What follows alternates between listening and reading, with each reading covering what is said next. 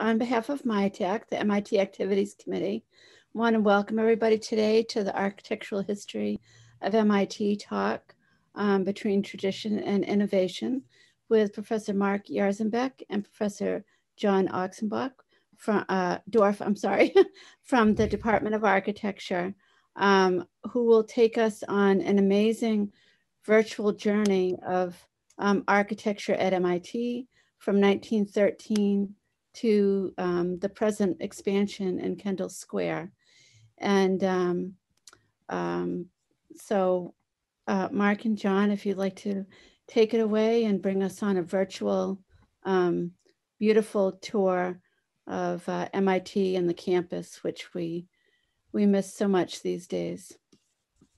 Indeed, thank you, Dan. And John and I will sort of intersperse our thoughts as we go along. Our emails are up here. If you have any questions that you want to talk to us about in particular, you can please use those emails to contact us. And I'll just quickly share that I am here on campus in Building 5, and just perhaps an hour ago, I went over to Lobby 7 and took a photo, and also looked down the Infinite Corridor and took a photo of the Infinite Corridor. And it's obviously heartbreaking to see our campus empty right now. So we hope to bring a little bit of the campus to you here. And this is obviously not going to be an exhaustive history of the architectural history of MIT, but more just some things that Mark and I think are important. And he wrote the book on the campus, and he is the true architectural historian here. I'm a kind of armchair historian, but between the two of us, we've learned a lot. And I helped run the 2016 campus celebration when we celebrated the centennial of being in Cambridge.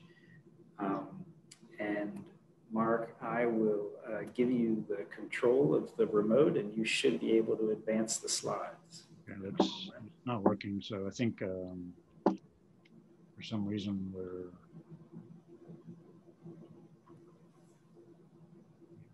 I can go ahead and go forward. Okay, this is the view 1 hour ago in Lobby 7 with the security desk. Yeah, hopefully one day we'll be able to meet everybody in corporeal sense. Certainly maybe by fall, if all goes well. And go back to understanding the campus as we all love it and understand it. It's not working, so yeah, there you go. So this is, of course, dedicated to Barton Rogers, the entrance to MIT, who was the first president of MIT. And this is the second building dedicated to Rogers. John, you're gonna have to move it, yeah. The first building, which doesn't exist anymore, was torn down in the 50s. And the location of that arrow has been shifted a little bit somehow in the PowerPoint. But it's in Trinity Square right there. You can sort of see it.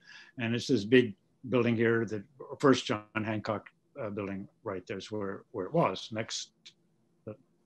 And so you can see basically, just to remind us that Boston was the large part of a mud flats, and the back half of Boston, which is now the Back Bay, was filled in the mid-19th century. And the central feature of that was Trinity Square, and MIT and the Museum of Natural History were really the two buildings that were started. And MIT is pictured here just sort of under construction. So it was in a tabula rasa at the center of sort of a fabulous new urban environmental plan. And yeah, so this is the first building, the Rogers building, and it was modeled, the next one, as you can see, on a building in London. That was a gentleman's house for, a very high-class, prestigious man, absolutely. And indeed, the first students, of MIT were thought of as gentlemen. So that's where the model was of this. And so, next slide, John. The students wore coat and ties and, had to behave properly. And they were also expected to know some French, and French was seen as one of the languages you were skilled in order to be a conversant gentleman of the times. those days have changed considerably, of course. Then the Walker Building was built, and that was dedicated specifically to chemistry, and those towers on the corners that look like chimneys, but they're actually vents. So it was a very specific building with a very specific purpose dedicated to the chemistry department, and was sort of innovative at that time for its sort of use of ventilation ducts in order to make the laboratory safe. Mark, that building still exists, I think, right? No, it was also doesn't. Okay. And then there's other buildings as MIT grew. This is a building also didn't exist. The Pierce Building, engineering building. So these were sort of large, sort of warehouse-like buildings that were used by a range of the departments. For, this is where some of the engines were developed later on for automobiles and so forth like that. And some of the architects were complaining about the noise and the shaking of the building that were done by the engineering department. And then there was a lower laboratory was added to that, which was another custom designed building. So MIT was basically between and betwixt other buildings and other factories and other developments and the railroad, trying to sort of find itself in this sort of complicated urban environment. And then they ran out of space, and so they looked across the river to the mudflats of Cambridge, this would have looked a little bit like this, and thought, this is maybe an opportunity.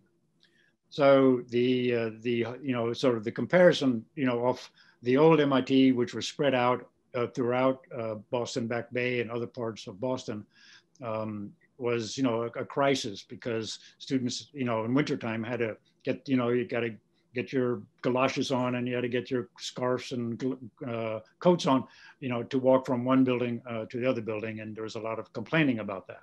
So there was a lot of desire to have one big building for the entire institute.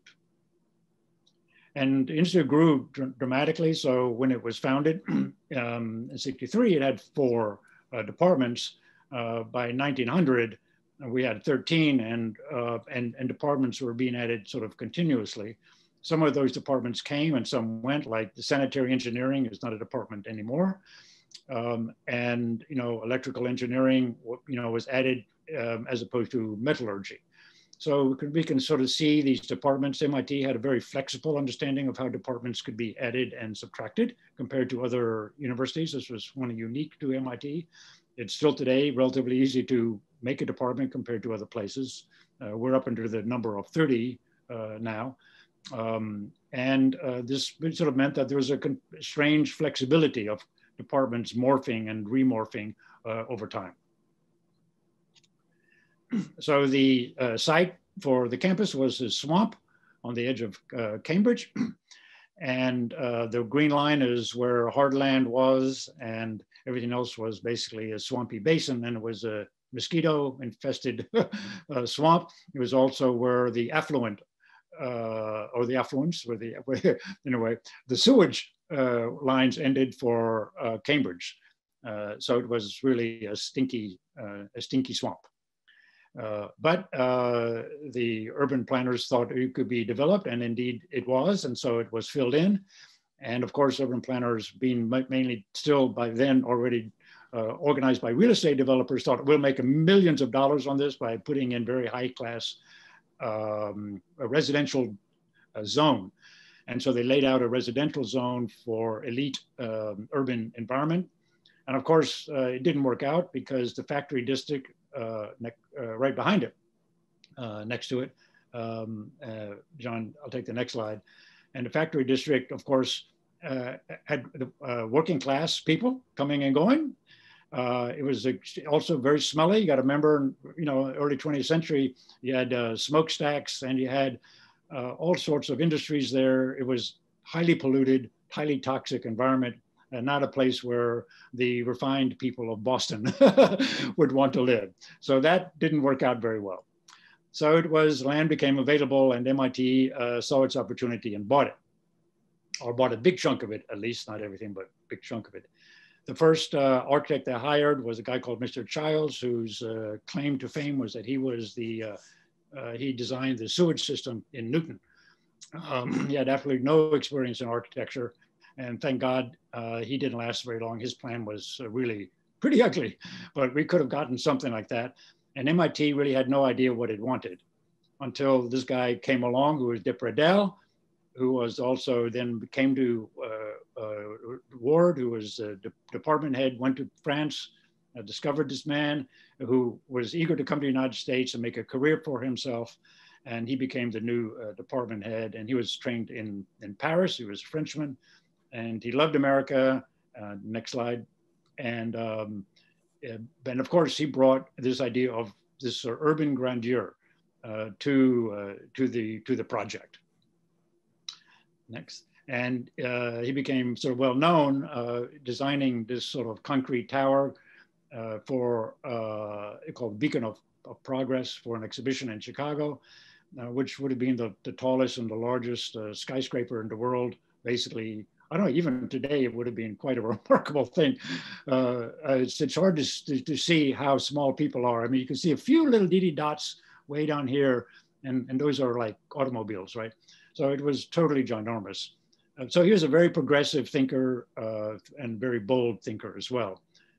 Next, and he designed for MIT various versions. This version was a sort of, you can basically see how it's coming to be. It had a power plant in the back, and everything that needed power was close to the back, and everything that didn't need power, like mathematics and architecture, I mean, didn't need, physical heat, for the laboratories, was up front. It had a running, because he wanted people to make an exercise, so he wanted the students to run a track every morning. So it was, beginning to think through the complicated program of what an MIT campus could be. Next. And then, but he ran into trouble with this guy called Freeman, who was a civil engineer at MIT. He was a no-nonsense civil engineer. He loved concrete. He loved big things. He was the engineer who designed Panama Canal. So he was a force to be reckoned with. And he didn't like de Pradel. He called him a beauty doctor. And he wanted a campus that was much more functional. And so, yeah, these are the type of things he was famous for, digging the Panama Canal. So he spent some time traveling around Europe, looking at other campuses. This is the campus of the ETH in Zurich, designed, almost at the same time. And he saw that it was big and it was voluminous and it was one building. And he said, that's really great. That's what we want for MIT. So these are the sketches that he began to assemble of all the universities in Europe that showed, big mega buildings that were very unknown really in the United States, as for campus at least, right? So he imported the idea of this European mega building, and MIT, at a 1 million square foot would have been, one of the largest buildings in the United States at the time. And so his plan was very simple. It's a concrete building, columns lining the center, floor plate, and an auditorium. And then, everything else was wooden walls on the infill. So very simple sort of concrete building. Take the next. And concrete at the time was a new material, relatively. I mean, yes, the Romans had it, but people had forgotten how to use it and what it meant like, and really only the late 19th century. And so then when you added concrete with steel reinforcement, which was a development in the early 20th century, you get the concrete as we know it today. But that time it was still an experimental material used for factories, but it had never been used really, at least in the United States, for anything larger for a public building. So, and we can sort of see how these concrete in some of the building still exists, even though today, because of the infill and so forth, you don't really see the innovative use of the concrete. We don't see it as a very radical modern building, but it certainly would have been. And of course, there's the corridor in the center that linked the building's internal organization. At that time, it was also quite innovative. Buildings didn't have long corridors. We associate them with buildings like this today as very common. But at that time, it was also something that had been developed in Europe and less so in the United States. And I might just add how important this has been for the culture of MIT, because most campuses had isolated buildings. So you would have civil engineering here, mathematics here, and mechanical engineering over there, or biology. And so by connecting them together and having boundaries very porous, I really believe that helped influence the culture of MIT to be able to cross departments easier than the individual islands. And I think Freeman talked about this, saying, creating little kingdoms of music and mathematics isn't really a good thing to solve problems. So he was thinking about, this is the time of the assembly line and Henry Ford, so he's thinking about efficiency of long open plans, right?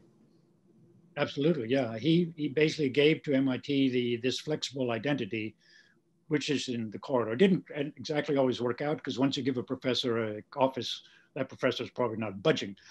But as we all know, the corridor turned out to be, semi-workable in its elasticity. And yeah, so you can sort of see, so he wrote the names of the departments at an angle, because yeah, it could be here, it could be there, we don't know yet, right? So it's all to be sort of to be negotiated.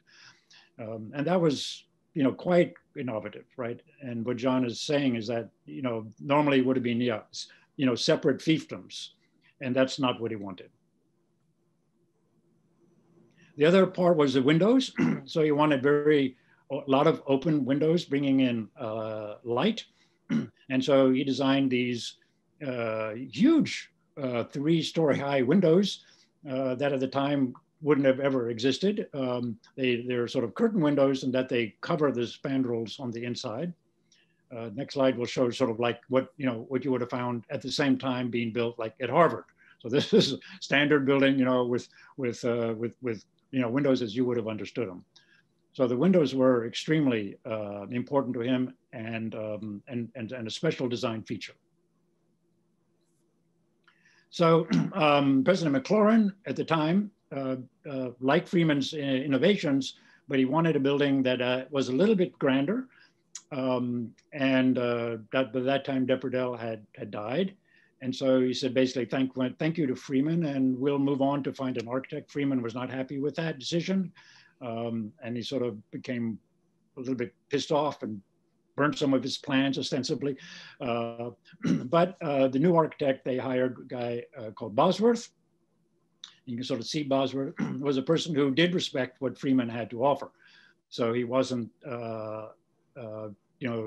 just throwing it all out the garbage. And seriously, Bosworth, with 4 of the most richest people in the world, who became sort of, in one way or the other, related to MIT, but in particular, this guy, Theodore Vail, who is the president of AT&T, and also the president of a couple of banks.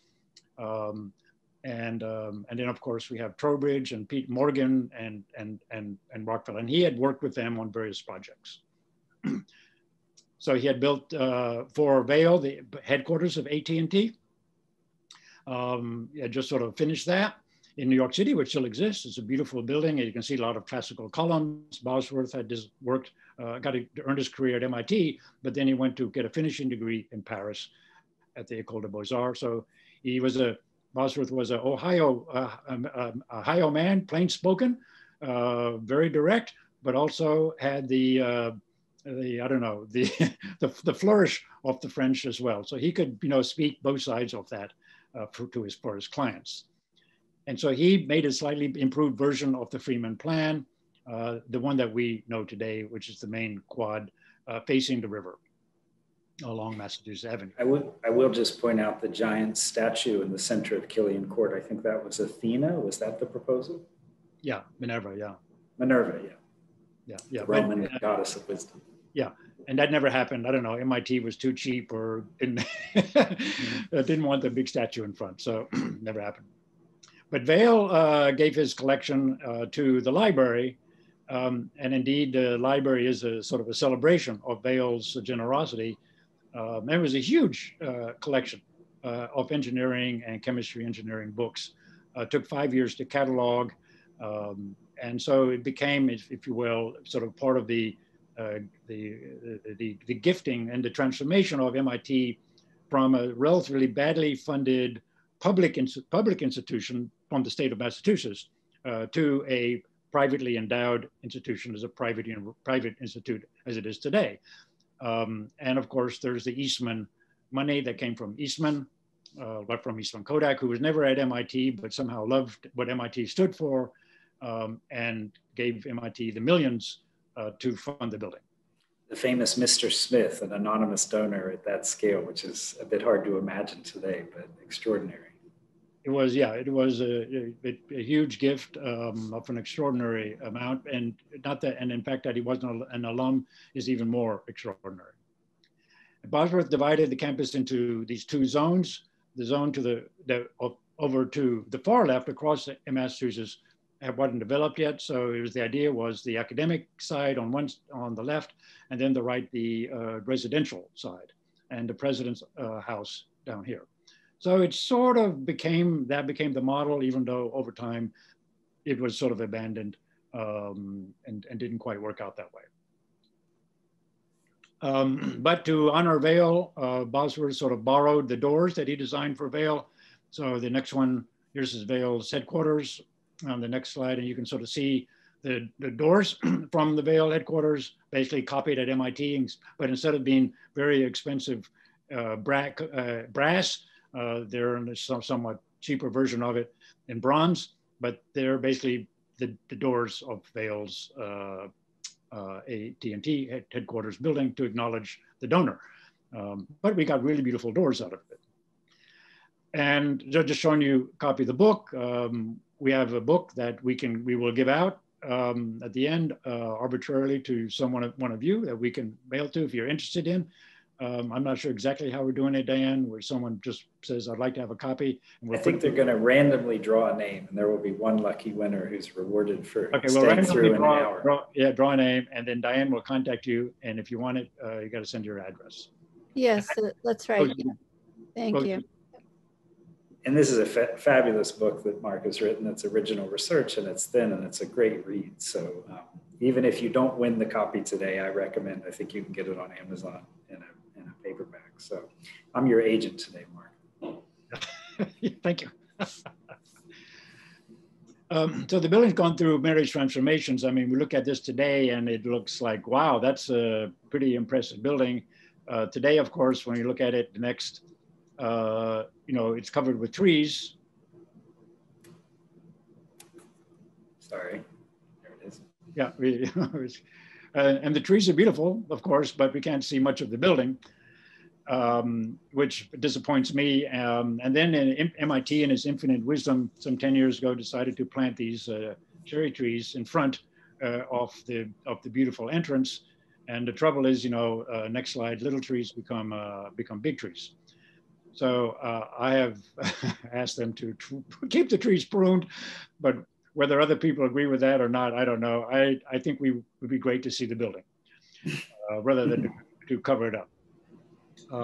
And in recent years, MIT has done a better job. It used to be you could hardly see the building from all the woods around it, and now they've cut down the bushes and the shrubbery, and so at least you can see what we're talking about. The building's also obviously transformed, as all of you know, by all the stuff that's in the ceilings. The ceilings are 15-foot high ceilings before air conditioning and heating. And the idea of the high ceilings was, of course, a practical one. The idea was that if there are any fumes would collect, they would rise to the top. But we all know that some fumes go down and some fumes go up. But at least the fumes that go up would be filtered up and out of the building. Then, of course, came air conditioning and heat ducts and all the piping and so forth. But it just speaks to the generosity of the scale of the old building that all of that really is not a problem. The building did not need to be redesigned. And I might just add that these original 3-story windows were double hung sashes that could open at the top and bottom. So you would get fresh, cool air coming below, hot air venting outside. And from both the standpoint of sustainability and also public health and natural ventilation, that idea is a brilliant idea that we're now spending a lot of money to repair those old windows so that they can open again, so that if you're lecturing in one of these rooms, you can actually raise the sash, get fresh air coming in. And certainly in a pandemic, you want fresh air in your classroom, but also from an environmental standpoint, we don't need to be air conditioning on a 65-degree day when you can open the windows. So in some ways, the original design ideas worked so well that we painted the windows shut and forgot about their good innovations, and now we're trying to recover them for the 21st century. Exactly, yeah. I mean, Marty Schmidt can tell you MIT made a huge study of the MIT windows because they thought they were going to replace them all with modern windows. And after 2 years of study, they discovered when they took the windows apart, you can't improve on them, right? So the windows from 1913 turned out to be some of the best windows that ever been fabricated, in the history of civilization. And as we've been upgrading them and replacing them, I mean, we're spending a pretty penny on each individual window, but in my mind, it's absolutely worth it because, we've been here for 100 years and we expect to be here in 100 years. So the windows were built to last 100 years and we're rediscovering. They would have lasted longer. Unfortunately, go back, instead of being unpainted, because they're a very high fired iron, which meant that they actually don't rust. But MIT saw iron and they thought, oh my God, they're going to rust. And so they painted them, which actually now guaranteed that the moisture would be on the trapped and cause corrosion as a result. So MIT really mishandled these windows. All you had to do was every year wipe a little oil on them, and that would have been fine. So, and then in the late 30s, Bosworth was invited back to then design and finish the part of the complex that hadn't been done, which was this hole between these buildings, which was the great entry, which is really one of the great entryway sequences into a building in Boston and in New England, for sure. And this was done in the mid to late 30s. This is about 20 years after the original campus opened. So when you come into Lobby 7 and you see that dome, you have to imagine that's 20 years after the main dome at Killian Court. That's right, yeah. And it also has this wonderful dome that is now, is already finished, the restoration, it's been restored. The oculus, maybe it's already finished, restored, I'm not exactly sure, but in the process now of being restored. Yeah, I just want to give a shout out here to MIT's campus facilities and campus planning. They've been paying much greater attention to preservation, and they've done a really beautiful job restoring the skylights in both of our two main domes, so that now they're back to what they would have been like when they were first. They were painted over, I think, in World War II to prevent being bombed as targets. But now they're really stunning restorations. So the next time you are able to go in there, please do admire both of those skylights. Absolutely, yeah. So when you walk up the steps, you'll notice a strange thing, I hope, is that the bottom steps are curved slightly. And take the next slide, and you'll sort of see this little curve there. And you might wonder, well, what's all that about? I don't know, maybe you don't, but so anyway, you see there's the curved part and the straight part. And so the curved part is Bosworth's attempt to unify the outer rim of the building with the building itself. And you can sort of see from the plan, the next, that the center of the curve is in the center of building 10. So when you walk up that curve, you're sort of already sort of in a way entering the sphere of the campus. And Mark, did you discover that from original drawings as you were writing the book, or how did you figure out that the curvature of the front step aligns in Lobby 10? I just measured it. It's not too hard. You measure the curvature, you come up with a radius, and voila. I mean, that's what I love about your work as a historian, Mark, because you're trained as an architect. You draw, so you investigate history through analytical drawing. Yeah. Yeah, no, exactly. I was always wondering about the curve, and finally it sort of made sense, and I had to prove it, but that's what it is. That's a beautiful discovery. So, yeah, and I like the way that the architect basically is getting you just the feel of the campus as this sort of spherical thing, and you're stepping onto this platform and into the campus. It's a very welcoming type of an idea. The other curiosity about this entrance is this column. And I'm not talking about the Home Depot greenery that somehow gets added there every now and then, but I have a little video clip that will show you this strange feature. So here we are walking up and, everything's going good, looking good. And you look at the wonderful column modeled on a Greek temple, and you open the door and you go in, and then whoops, okay, something happened to that column. So on the outside, it's fluted. In other words, it has these vertical things. And you can go to the next slide. And on this side, it's not. So this is the strangest column that has ever been made that I've ever seen anywhere. There's no precedent for it. And next shows a little plan, and you can sort of see the outside is fluted inside. So why did Bosworth do this? Because this is like illegal if in a way, right? Columns have to be completely round things that stand up and do what they have to do, and not half in and half out. So if you go to the next slide, John. So this is what we have today with the naked columns. And these are ionic columns, and ionic columns by law, so to speak, in the classical tradition have to have flutes. There's no such thing as an ionic column with no flutes. So this is, next slide, will show you what he should have done, right? Which will be fluted everywhere. So the next slide. So why did he not do the flutes? Well, there are several possibilities. One is that MIT couldn't afford flutes, which of course you could say maybe they just, maybe ran out of budget. But that can't be, because they spent a lot of money on the front with flutes. So my suggestion is that basically he wanted to say, we don't have time for flutes. Maybe later on we'll get to them. Right now, we have to get to work. We have to get our job done. We have to start studying. So let's just sort of be very practical and, and be sort of get to work on it. So I think he left them out on purpose as a way to maybe say eventually we'll have the time to do this, but we don't have time for it now. We're busy studying and teaching and learning. That's another beautiful discovery you made, the idea that it's, outside there's some decoration, but once you go inside, it's all business. All business. And I would also add that this generation of architects were really looking to classical architecture for inspiration, the so-called Beaux-Arts, neoclassical architects, but they were not afraid to innovate. And so I believe that these interior columns are also material science innovation that are cast concrete. So they're a kind of cast stone or artificial stone with a very fine aggregate. And you can think of them as experiments in making artificial stone.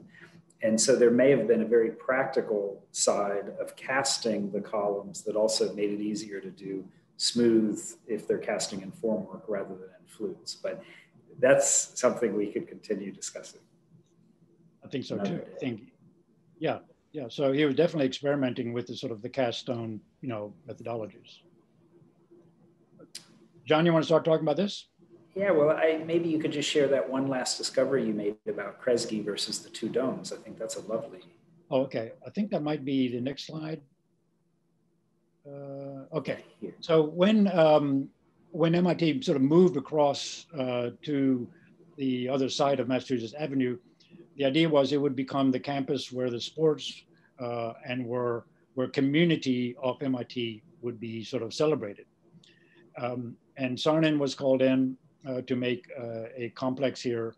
And he basically took the two domes and made the line between the two domes, descending from the upper dome to this dome to that dome. And so actually in elevation, the line descends at an angle, and therefore uniting the old school, if you will, with sort of the modern understanding, but at a dynamic angle, which I think sort of integrates the old and the new. That was according to his sort of hope very well. And of course, the chapel was meant to sort of be a place where the entire sort of community of MIT could come and worship. And the auditorium was where everyone could fit into one space, at least in those days. These projects by Saarinen are really an example of MIT pioneering in the 1950s, but you can think of the same thing with Baker House and other, mid-century modern buildings that are absolutely at the forefront. And in this case, it's really all about geometry and the fact that the chapel is a cylinder and Kresge is 1/8 of a sphere. But more importantly, Kresge is part of a real innovation in thin shell concrete, long spans and thin shell concrete. That there was a World Congress on this at MIT in the early 50s, I believe. And what's exciting about Kresge is the idea that you could bring the whole community together under a single 6-inch thick concrete shell. So it seemed like a great post-war efficiency for long spans, thin shells. These were mathematical forms that required lots of equations to try to figure out how they would stand up. And here you see the formwork. The fact that it's a section of a sphere makes it easier to build because you can lay out on a single degree of curvature, in a day where there are no computers and it's harder to do the 3D models. Mm-hmm. But when they cast the concrete on top and they lowered the formwork for the first time, the concrete shell lurched. It dropped by about 6 inches on the edges. And hoping there are no children present, this is what is known in the construction industry as an oh shit moment, where they put the formwork back up again to hold up the concrete shell. And they ended up propping it up at the edges with mullions that you can see along the side. So the next time you're in Kresge, take a careful look at the columns that are supporting the glass wall, but they're also propping up the edge. And so Saarinen's decision to use 1/8 of a sphere made it easier to build, but it wasn't a great form structurally. We could make it much thinner if you did something closer to a fabric hanging in 3 dimensions under its own weight, and you would get a slightly different geometry, but you could build it more efficiently. And so on a recent winter morning, my colleague Caitlin Mueller with students had studied ice sculptures that would take hanging forms in water. They would freeze and then you could invert them. And so this is Professor Mueller's redesigned Kresge Auditorium with a frozen fabric sheet. If you just take a very simple fabric sheet, and you can see what it does is it develops these ribs and the edges turn up a little bit. So it's a much more dynamic form. And it could have been paper thin, but it would have been much more difficult to build. But Kresge still is a building that we think about a lot. It still inspires us. And MIT has just done this incredible renovation of the glass curtain wall to upgrade its energy efficiency. And so I'd like to just say a few words about the domes of MIT. Of course, that Kresge is one of our great mid-century domes, but the original dome that Mark was referring to of the main library was inspired, of course, by the Pantheon in Rome, but you can see how it's somewhere in between a Greek temple and a Roman dome. And in fact, I think you also discovered, Mark, this fascinating question of how high the main dome should be. And they had built a model where they could actually crank the dome up or down and they could study the proper height. Do you want to share, do you want to share that, Mark? Yeah, I don't have, I didn't put that slide in, but Bosworth made a model where he could lower and raise the dome, and then, because he wanted it to be visible from the street, whereas the Pantheon dome in Rome is then not visible. And that was part of the surprise of the Romans liked it, but he didn't like it. So he wanted the dome to be visible. So he had to lift it up on the drum, which is sort of down here. And so the question of where would be the ideal height, if you stand back at the front of Killian Court, you can just see the 1916 on the base of the dome here. So there's a kind of ideal standpoint there.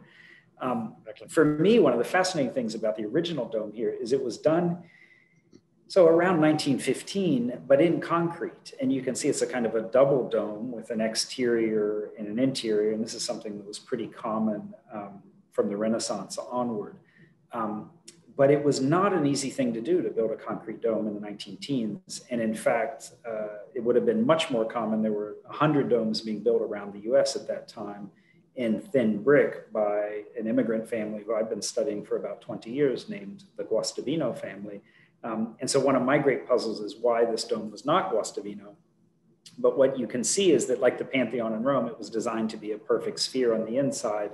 And if you go into Barker now, the difference here is, of course, the floor level is much higher than it would be if you're in the Pantheon in Rome, where you're really down at the floor.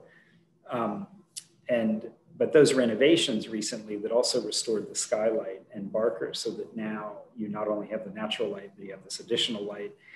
is really harking back to the Pantheon and showing, both the coffer system that you have there, but also the oculus. And it's an age-old idea. Of course, we have Jefferson's Rotunda, which is also modeled on the Pantheon and meant to be a library. Big voids aren't really great for libraries. It's a kind of romantic notion, but it's not very practical, because where do you put all the books? They're on the outside, but Barker has served us well. And then the other interesting dome or vault I would like to share is at MIT's oldest building, which was, of course, the Riverbank Court Hotel, finished in 1901, which then MIT purchased in 1937, and it became the original Ashdown House, so often a graduate residence hall. And then more recently has become Massey Hall. So it is now, it's been a dormitory for since 1937 for MIT, but it actually predates MIT. So if you look at photos that Mark was showing from Cambridge in 1901, the Riverbank Court Hotel is kind of one lone structure rising up out of the mud flats. And now it's been swallowed up by MIT, but I'd like you to appreciate this building next time you go there. And in particular, the porte cochere in the center allows for carriages to go through and drop off guests at the hotel. And now that's enclosed as the lobby of Massey Hall, this is a recent photo of the interior, but at the time it was completely open. So a carriage and then an automobile eventually could go and drop off guests and be dropped in. But this particular vaulted ceiling in thin tile at Massey Hall, and formerly Ashdown, formerly Riverbank Court Hotel, is a really significant project in American architectural history, because it was in some ways a prototype for the main vaulted lobby of Ellis Island, where so many new Americans arrived, including my great-grandparents from Italy in 1920. So you can look at the vault of Ellis Island and you can see a direct correlation between what is now the lobby of Massey Hall, done about 15 years earlier by the Guastavino Company. And shameless self-promotion, you can find a book on Amazon, and one lucky winner will win this book in our drawing today, which tells the story of Ellis Island and 1,000 projects across the United States built by this family of immigrants who have essentially labored as not really well-known contributors to American architecture, and my books tried to correct that record. But I do hope you'll go and visit the small lobby in Massey Hall as well when you have a chance, and admire this complex curvature in brick done in an age before there were computers. And so drawing that curve in 3D would be a challenge for our students today.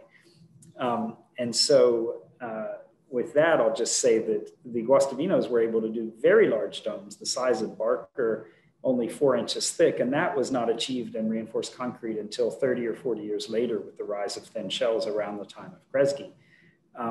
And so it's still a bit of a mystery to me, and hopefully I'll get a student to do a thesis on this in the coming years about really digging into the archives and trying to understand the costs and the decisions around the concrete for the Barker Dome. I think a lot of it had to do with progress ideology of concrete as a material of the future and brick as a material of the 19th century. We're going to go with the 20th century concrete.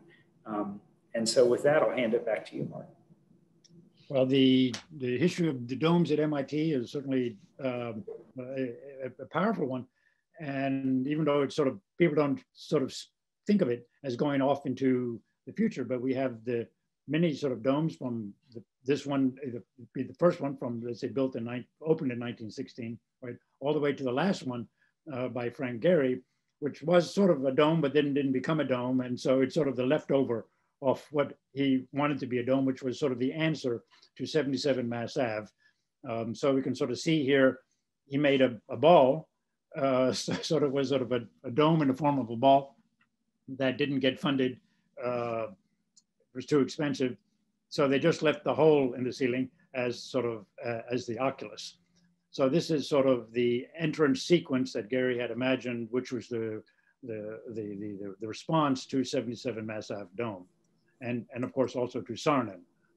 So it sort of has its own sort of architects talking about each other. So here we see the building sort of under construction, sort of as his sort of play on the theme of MIT and its domes. Yeah, take next. Yeah, just sort of a crazy building, as we all know. So it looks a little bit like somebody threw up on Vassar Street somewhere. I mean, you know, from up high. And people love it and people hate it.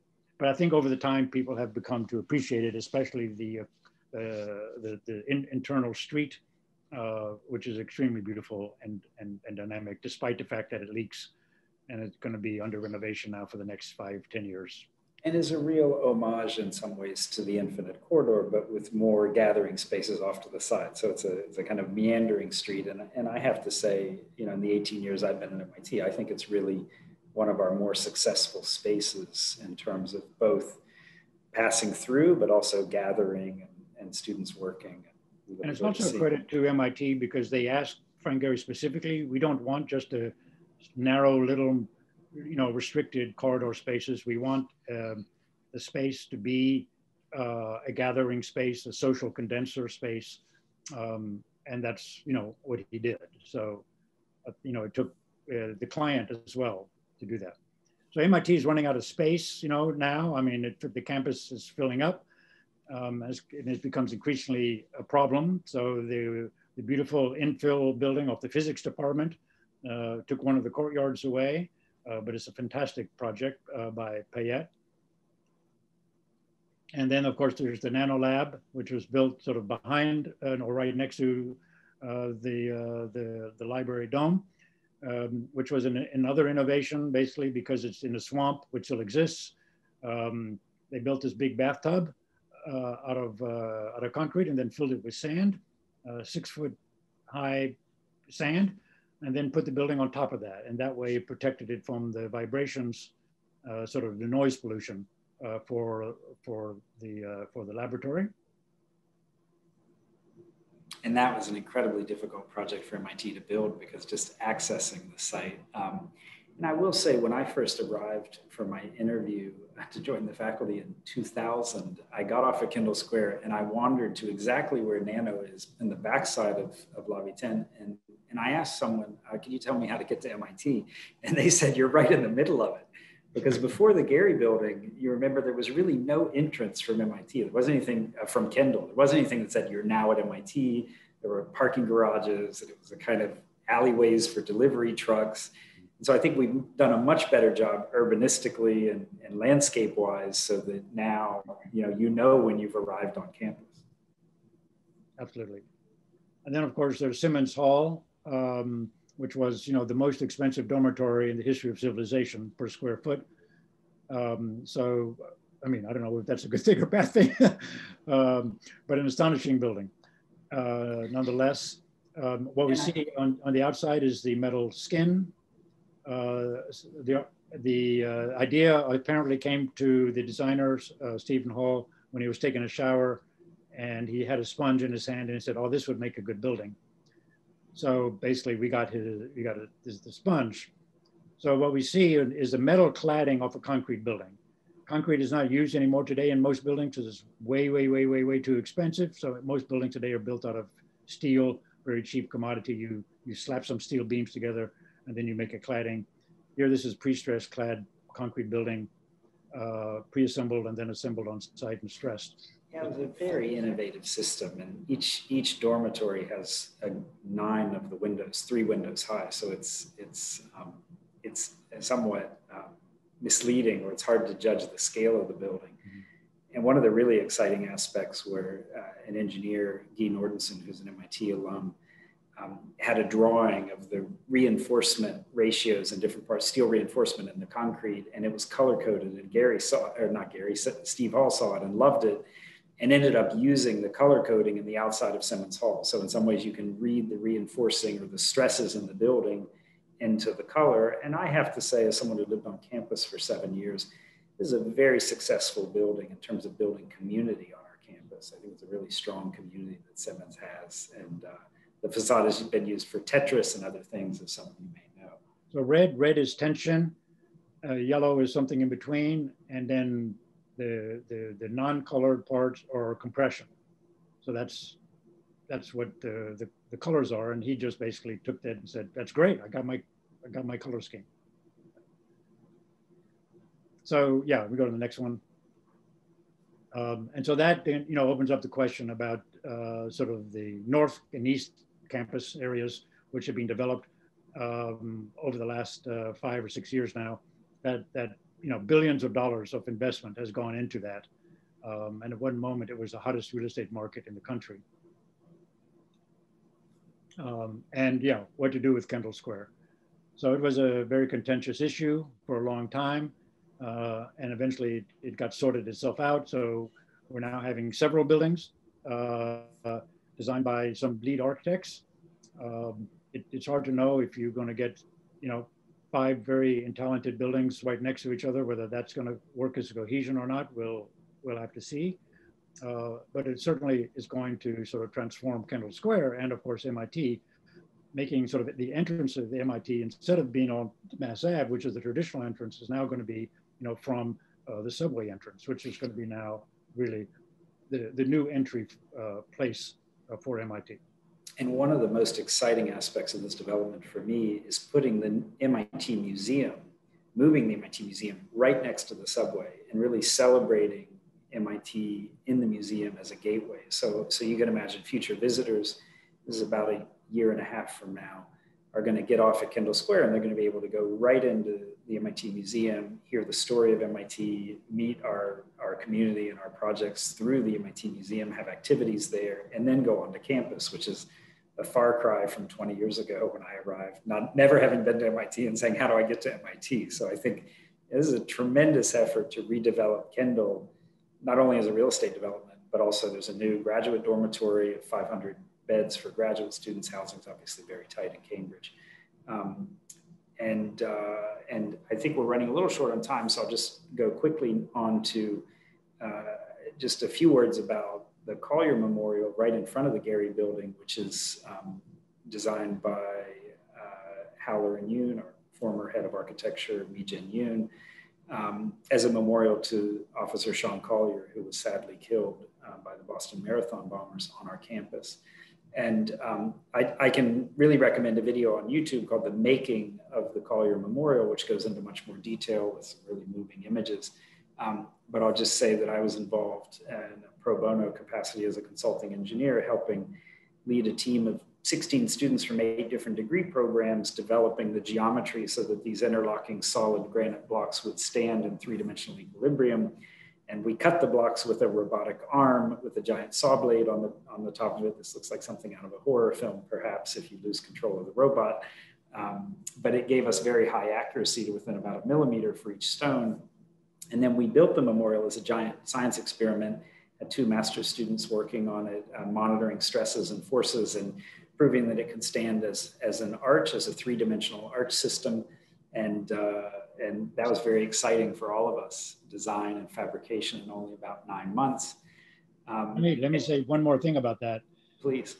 So the MIT gave Mi-Jin and John the commission saying, we don't want a building or don't want a memorial with veneer. We want real stones. And it had to be made out of, that's it. But no one had made a building out of real stones, load-bearing stones, since the 13th century, right? Well, there are a few, but this was but not many. This was challenging. Part of the innovation was, you know, this is a real stone here, and it really weighs, you know, 20 tons, and it's held up by that stone, and so forth and so on, right? There's no steel in here. There's no concrete, right? Well, this is that keystone there, which weighs, I don't know how much was it weigh, 15 tons? Yeah, 15 tons. Yeah. Yeah, 15-ton keystone is you know, that's it. It's held up by all these other stones. And the whole thing is 200 tons of granite. I appreciate that tribute, Mark. I mean, the reality is from Collier strong, MIT strong, you know, using solid blocks of granite. And, you know, we designed this to last for 1,000 years. So I can safely predict that it's going to outlast some of the other buildings around it in Kendall Square. No, 1,000 years from now, this will be the only thing that's left of MIT campus. Well, we'll see. And so then I'll just close by looking to the future. And there's some really exciting developments coming in the next couple of years, moving academic buildings across Mass Ave into what has been a residential and early athletic complex. So right behind Kresge, there's a new music and theater arts building by the incredible Japanese architect Sana. And it's a really exciting design that'll be unveiled in the next year or so. And that's really going to bring the performing arts and music right into the heart of residence. And I hope all of you will be able to attend concerts there in the future. I think that's really going to enliven, so replacing a parking lot with performing arts is also a move away from the private automobile.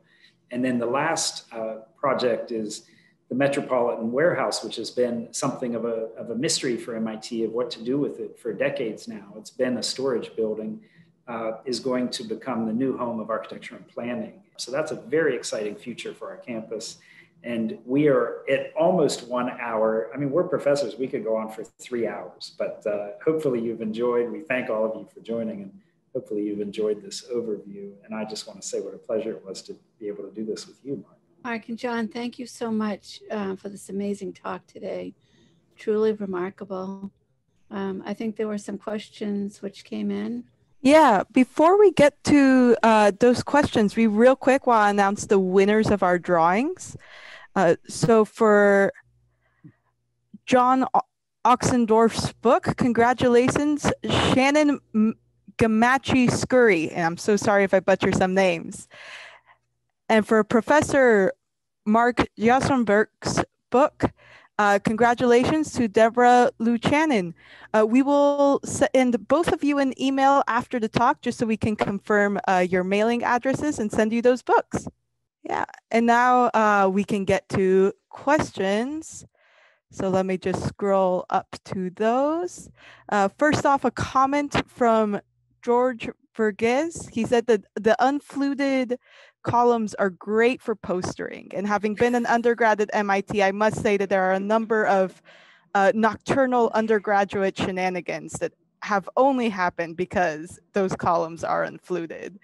So great little architectural tidbit. Thank you, George. That's a wonderful comment. And it's absolutely true. People put posters on them and you can write on the poster and the whole community gets to communicate. And that would not happen if they were fluted.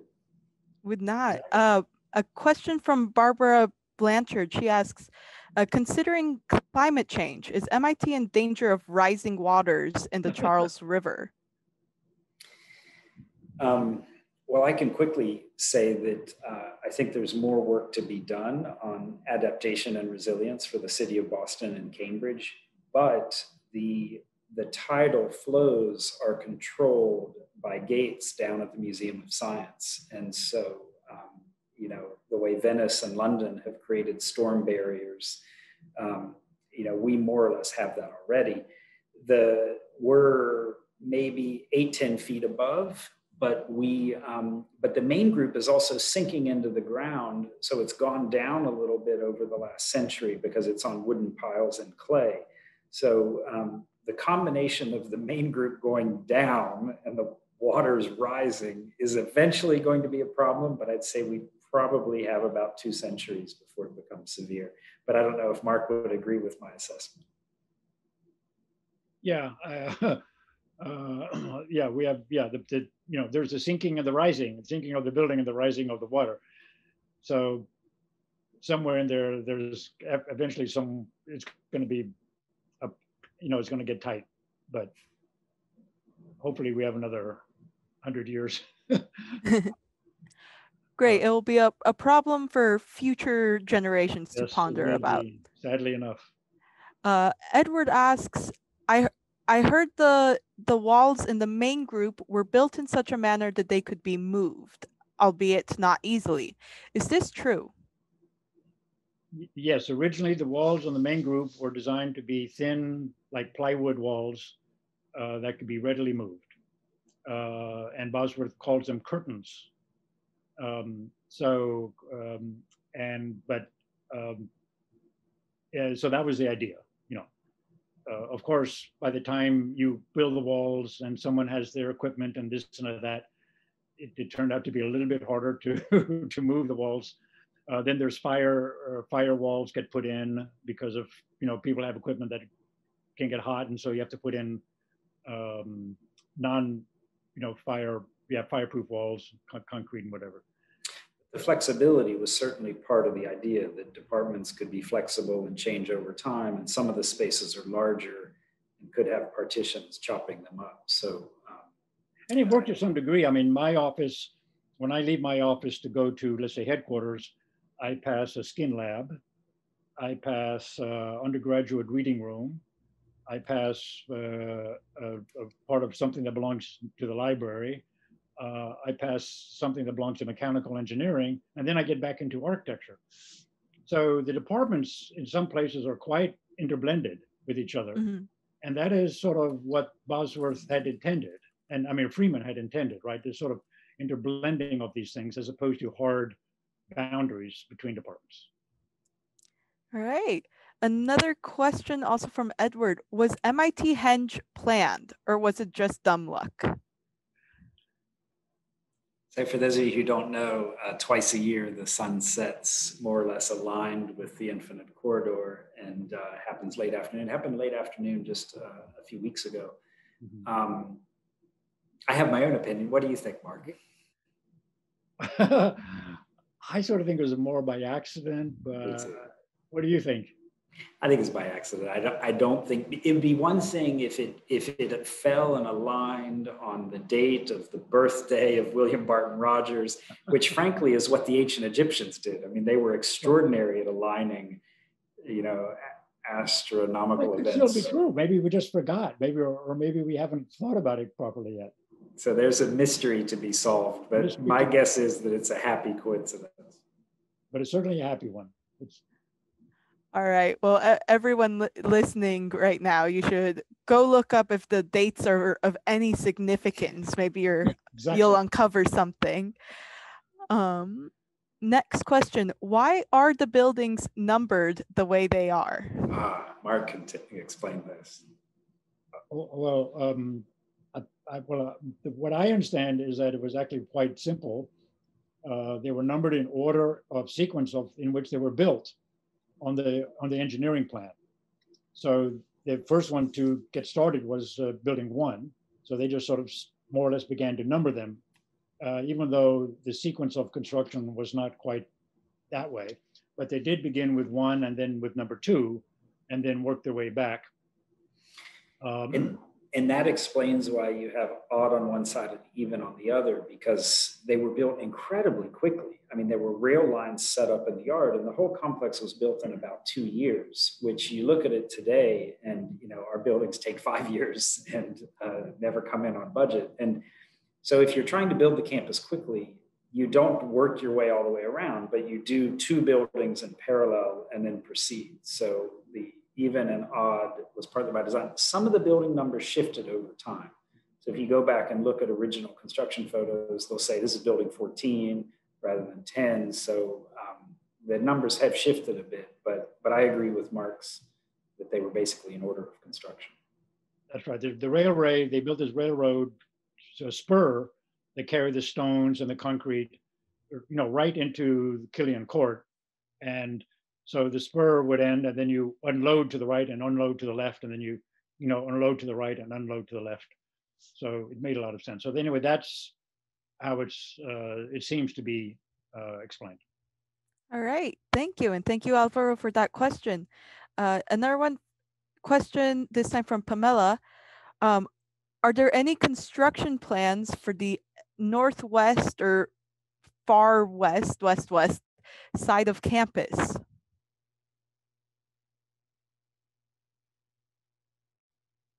Northwest would be? Yeah, I mean, in the last few years, we've built a tremendous amount of new housing. I mean, if you go back over the last 15 years, there's a lot of new graduate housing. So of course, the new Ashdown, the warehouse, the Sydney Pacific. And so, there's growth and development in that direction.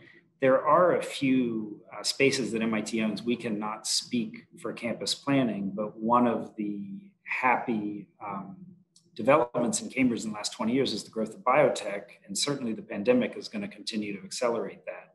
And so one of MIT's opportunities as well as challenges, if you have a piece of land and a biotech lab is willing to pay buku dollars for a 20-year lease for that, do you do that or do you build student housing? This is a very real tension. But so I can't say much more than that, but there is some more room for further expansion. And And I think that is a natural outgrowth in the coming decades to the west. All right. We have just a couple more questions, if that's all right with both of you. I'll take that as a yes. Yes, sure. Can you comment on the role of the engineers Stone and Webster in the designing of the interior of the main group? That one's from Moira. Yeah, Stone and Webster were the engineers of the main building, and they did an unbelievably fabulous job. And I would say, you know, this part of the success of the main building goes, a lot of it goes to them. You know, the actual, you know, I never could find the contracts that were laid out. But as John pointed out, getting the stone and the material and the concrete onto the site and building this, you know, really it's sort of 1913, so it's almost 3 years, right? You know, period. Yeah. It's totally an unbelievable thing, you know, and one of the really sort of the great achievements of the age is the speed by which this was done. And Stone had a, you know, a strong relationship with Bosworth, so the engineer and the architect got along very well, which is also a good thing too. Those partnerships do work better if they get along. One Yes. final question from Shannon. I may have missed you mentioning the stud, that W20 building. The What student are center. yes, the student center. What are future plans for this building? Do you know? Well, the student center is a significant building, a brutalist concrete building by our former colleague, architect Eduardo Catalano. And, you know, it's often been a bit of a puzzle. I will tell you that I knew Catalano personally, and before he passed away, he told me that he built one imperfection into the top of the building, much the way that in the Islamic world, a weaver would intentionally put a mistake in a rug so as not to surpass, you know, the beauty of Allah. So he pointed out where the imperfection is. And for $5, I'm happy to share that with anybody. Otherwise, the building is absolutely perfect. No, but the real point is that over time, that's a building that MIT has struggled to, I would say, activate different spaces, and the ventilation hasn't been very good over time. So I don't see any plans to change it in the near future. And I think more and more we're seeing architectural preservationists like the Boston City Hall really value brutalist architecture for being of a certain time in you know, architectural development. So what do you think, Mark? Yeah, it's a controversial building in that sense. I mean, it was designed, you couldn't tell if it was designed to attack the students or for the students to attack the professor, so to speak. You know, they're the little, it's like a, you know, like a castle on top, right? With little slots, you know, where you can shoot down. Yeah, you know, either for students to shoot the faculty or vice versa. You know, why would you make a building that looks like a castle on a campus, you know? And I remember, you know, from the 80s when it was really grungy on the inside, and maybe some of the older folk, it was really, really grungy. And the clangy metal plates and everything on the inside. So they rehabbed it nicely, they cleaned up the windows and put in a nice, painted the balustrades purple and pink, and made it a little bit more habitable. But it's not going anywhere for a long time, that's for sure. Well, it certainly gives the students something to talk about, and a bonding experience, even if they don't enjoy the architecture as much. Thank you so much for the talk. And a lot of the people who came to the talk today also super enjoyed it. Stephanie said, I really appreciate the sense of humor. And it was a super incredibly informative talk. I deeply appreciated it, and I'm sure everyone else did as well. Our pleasure. Thank you all so much for joining, and thanks for having us. Yeah, Mark and John, thank you again so much for all. Truly an amazing talk today. And like Fufi mentioned, so much applause from everyone. So thank you so much. And, you know, as my tech was once a resident of Building 20, that famous Building 20 long ago. It's amazing to see the evolution of MIT and hear about it. So thank you again. Thank you all. Have a good night and be safe. Be safe.